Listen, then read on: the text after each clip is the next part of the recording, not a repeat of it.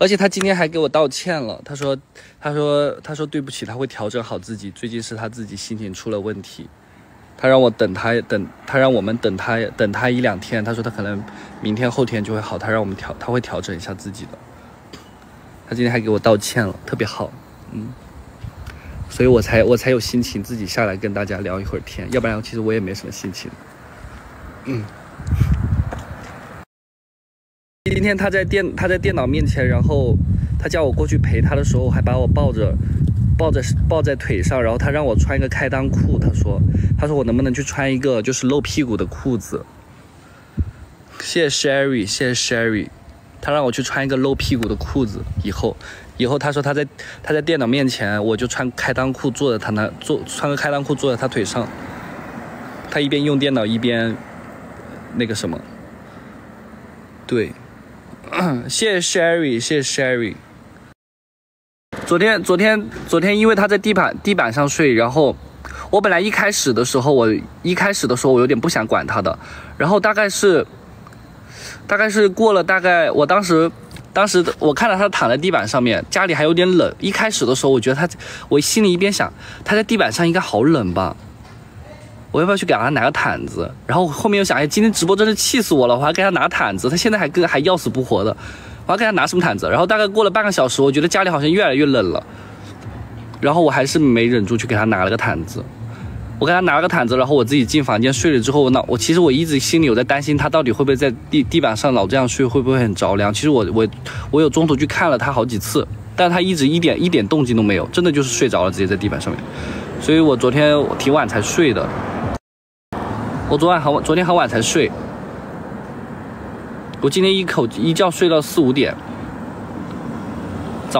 我早上就是等他进来之后，我才完全睡安稳。之前一直就是那种半睡不睡的那种状态，直到他早上6-7点才进房间的时候，我才完全睡安稳。就是所以说是早上6-7点才睡，然后睡到下午4-5点。我现在所以眼睛有点红。今天是怎么破冰的？其实今天破冰呢，是他主动跟我说话的。他给我点了一杯我最近很爱喝的丸魔糖。我最近很爱喝丸魔糖。我当时我觉得今天的契机是在一个丸魔糖，一杯丸魔糖。起来之后我本来是打算今天可能会淡淡的一天，哎，没想到我以为今天会是淡淡的一天，我就起来之后我给自己只点了一杯丸魔糖，然后我的那杯到了之后。这次外卖员是3杯一起送上来的，他原来点了2杯，他点了2杯，我就只点了1杯。然后当时我在厕所里边，我在厕所洗澡，然后那个外卖员来敲门，然后他说老婆，我给你点了喝的，哎，他说怎么有3杯？我说我自己也点了1杯。他说哦，我点了2杯，他说我想2个人一起喝的。然后我出来的时候发现，哎，还是我最近很爱喝的丸魔糖，哎，我就觉得再给台阶了，然后今天我就没端着，顺着台阶下了。谢谢治安艺人，谢谢治安艺人。我就想的是，很细心，知道我最近爱喝丸魔糖。我还想的是，哎呀，我还打算今天淡淡的，我小人了，我自己只点了1杯，他还点了2杯。我当时，就顺着台阶就下了。谢谢周一不长草，谢谢周一不长草。嘴硬心软，哎呀，其实那天晚上，前天晚上我是嘴硬了的。前天晚上他说他就是绝不回头的时候，我说就是随便你吧，如果你要真这么想，我理解也尊重你。但其实我内心的真实想法是。他每次一旦有这样的想法的时候，我只要顺着他说就行了，反正他说的也不是真的。所以当时其实我的内心想法是，反正你每次这么说的时候说的也不是真的。然后我就顺着他的话往下说。其实当时我的内心深处是不相信这句话的，所以我就一直顺着他的话说。然后后面我出门的时候，他又问我去哪跟谁，我就想，哎呀，果然我还是很有底气的。所以说后面其实我出来之后，我约的几个朋友哈，都是刘东、红红这些人，就是都是刘聪特别喜欢玩的朋友，就是刘东跟红红，他们2个特别会逗刘聪开心。然后我就叫了刘东跟红红，然后其实后面我也知道刘聪去了哪里，其实我都是知道的。然后后面我还一直去上厕所，我就想说会偶遇到他。其实我知道他那天会去那个 KTV， 其实我是知道的，我是提前把他们都约在那个 KTV 了。然后我还中途我一直去上了好几次厕所，就想会碰到谁，果真的碰到了2个跟他在一个包厢的2个人。然后我就借着这个，然后当时我叫了好几个朋友去把刘聪拽过来。其实当时确实是我主动在撮合这件事情。谢谢悠扬。然后后面他刘聪来了之后，我的那些朋友们都在逗他开心嘛。我的那些朋友一旦还停下来逗他开心，我还都会立马给他们眼色，说继续逗他开心，就继续就这种。然后他们其实一直在逗刘聪开心。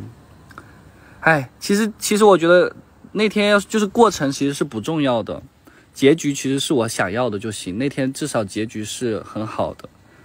其实那天结局很好，包括第二天我们那天一起回，就是那天他被大家都把他哄得高兴了之后嘛，其实刘东跟红红他们很早就走了，3点多就走了。然后后面我有点喝多了，我还一直拉着我以前的朋友在聊天，一直在忆往昔，忆到了7、8点。他当时就一直坐在旁边，他也没走。刘聪他就当时他也很困了，他就一直躺在旁边陪我，陪到了7、8点。他陪我陪到了7、8点，然后我们才一起回家的。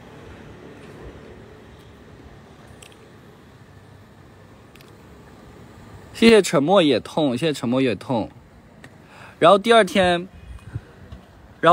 起床，第二天我们起床了之后也是，我跑到客厅，现在反正睡不着，我跑到客，他吃完饭了，他又把我叫进去，他说老婆你进来一下，然后我就很恭敬的，我就端着手说怎么了，有什么吩咐？他说没事，你现在躺在我旁边吧。然后我就躺在他旁边，然后他当时在看那个新生，他没有会员，然后他看了大概10分钟，他说哎呀没会员了。我说那你玩我的手机吧，我说我有会员，然后我就把我的手机给他玩，他就一边看新生一边摸我的门什么之类的，然后哎呀那就慢慢的就搞上了之后我就上下其手，他一开始还很抗拒，哎呀你都不爱我你别碰我，然后当时我就想，现在我需要用什么办法他才会被他诱惑住呢？我心里想啊，他就是需要很多的爱，他就可以做那种事了。然后当时我就一直用一种很深情的眼神看着他，我就这样子，好爱你啊，老公，特别爱你，你看我的眼睛。然后他当时一边看那个新生一边抬头看我，我发现他好像被我的眼神好像已经就是给那个什么了，被我的眼神就是这个叫什么来，就是催眠到了，被我的眼神催眠到，他当时感受到很多爱了，他立马真的就来感觉了，他就来了一个非常大的感觉，然后我们就自然而然就搞上了，这就是那天前天吧，昨天前天，然后我们搞完之后我们就去洗浴中心了。对，就是你们老叫我施展什么魅惑术什么之类的，穿点什么乱七八糟的衣服，那些都是没有用的。他只能感受到很有爱的时候，他才非常的有感，才叫勾引他。他需要眼神的爱意或者行动上的爱意，他才能有那个什么。你们说什么视觉上什么穿点什么性感的什么东西，带点什么东西，那些都没有用。对，那拜拜。你在哪个城市啊？我在成都啊。那为什么在显示在杭州呢？这是以前的，我以前在杭州。现在已经来成都2年了。那你觉得哪个城市好？我觉得现在的好吧，因为现在的城市有我爱的人。哦，对。那也就是说杭州不好咯？杭州也有它的好，但杭州的好跟现在的好是不一样的。杭州的好是我一个人的时候的好，现在呢是2个人的好。2个人的幸福呢，比1个人的快乐要稍微的大一点的。我还想跟他聊一聊呢。刘东跟他助理红红，他们俩老会哄那个谁开心了，老会哄那个刘聪开心了。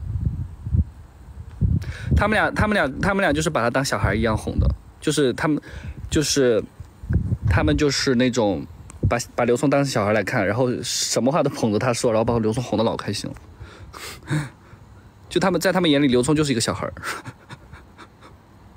但我不一样，我有的时候会把他当成一个男人，因为他本来就是我的男人，我有的时候会把他当成男人。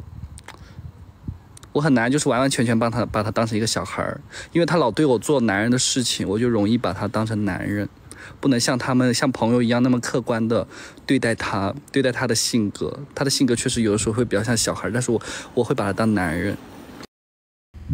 我还没来呀。哎呀，他上去了。他说他今天不想出现在那个在网络上面。他说让我上去，让我上去抱抱他。他说我下来太久了，让我上去抱他，然后我们俩再一起下去。